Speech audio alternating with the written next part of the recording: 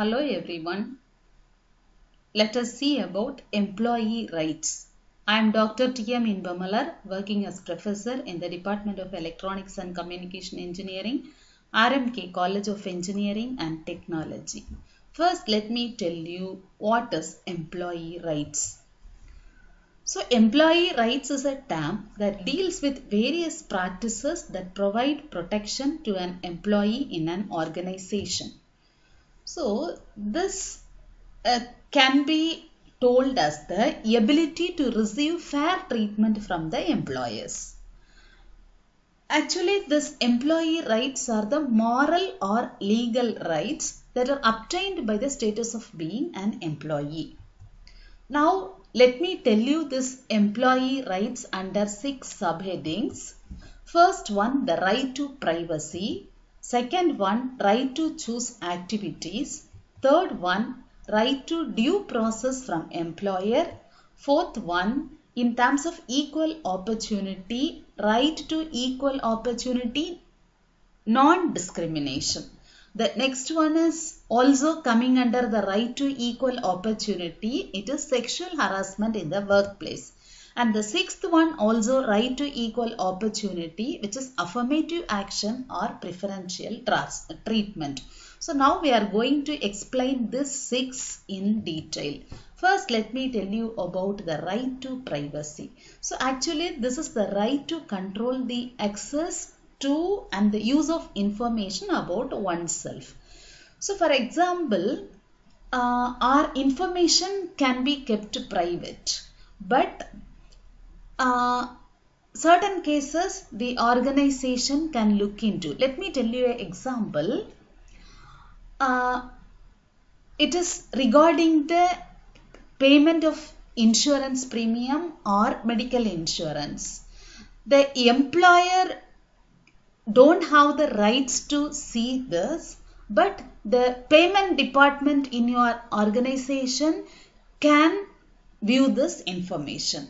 So this is regarding the right to privacy. Next, let us go to the right to choose activities. So this is basically the rights to have a private life outside the job. So you see an example. Let me take an example of a supervisor. The previous one is the right to privacy. So if the scholar is giving a false test result, the supervisor have the right to look into it and verify it. So that is the right coming under privacy. But when you come to the right to choose activities, there are instances when a supervisor unlocks and checks the desk of his scholar in his or her absence. So this is actually wrong. Next, another example, when the management questions about the likes or dislikes of an employee, or the management questions against the post on social media regarding his personal opinions. So these things have nothing to do with the company. So the next example is the situation where there is the queries regarding the job. So, or any other test conducted in a job which includes questions relating to personal life such as alcohol usage or sexual conduct. So, these are coming under the right to choose activities.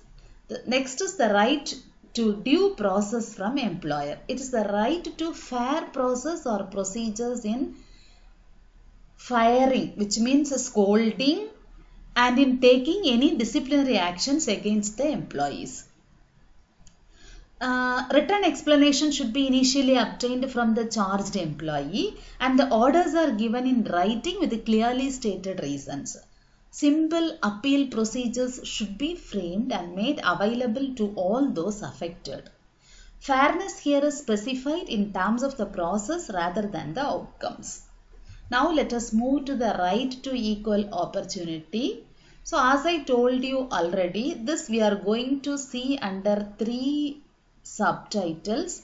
One is non-discrimination, the second one is sexual harassment in the workplace, and the third one is affirmative action or preferential treatment. So let us see this three in detail. First, let me tell you about non-discrimination. So in the workplace, there should not be any discrimination in terms of caste, sex, religion, creed, and language. So these are regressive actions. This discrimination is morally unjust treatment of people in the workplace, and this is damaging the human dignity. So you see, I'll tell you examples. In an organization, a senior manager post is vacant. So this should be given to a person who is competent and a proven candidate. But a person who is from another state, even though he is competent and a proven candidate, he is not given the post. Instead, an engineer from the local state who is lesser competent is given promotion as a senior manager. So the one who is competent is denied of the opportunity.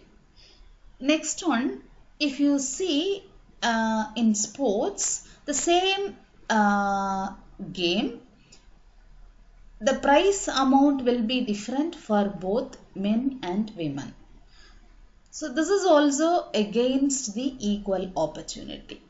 This is coming under non-discrimination. Now let us move on to the sexual harassment in the workplace. So actually sexual harassment is a display of arrogance and misuse of power through sexual means. It is against moral autonomy. Actually everyone have the freedom to decide on one's own body. So this is an assault on one's human dignity and trust. The sexual harassment may be defined as the unwanted compulsion or attack on sexual requirements in the context of unequal power. It includes physical as well as psychological attack or coercion and indecent gestures by men shown on women or by women on men. Let me tell you about two such forms of harassment existing in day-to-day life. In one type, which is called exchange of favors, senior officers demand sexual favor as a condition for giving a job or granting a promotion or increment. It may be either in the form of a physical or verbal threat on sexual offer. Another type is called hostile work environment. It is the sexually oriented work environment that threatens the employee's right to equal opportunity. Undesirable sexual proposals, advances, lewd remarks, mailing absence, photographs are some of the typical examples of this harassment. Next, let me move on to the affirmative action or preferential treatment. It means giving a preference or advantage to a person of a group that was denied equal treatment in the past. Such treatments are given especially to women and minorities all over the world. It is also called reverse preferential treatment because it reverses the historical preferences. So let me tell you some examples. In India, if you see the admission and employment under central government or state government, there are reservations in terms of community. And if you see the state government, there are reservations in terms of gender. So this comes under the affirmative action or preferential treatment. So thank you one and all for listening to my video. Let us meet in the next video. Thank you.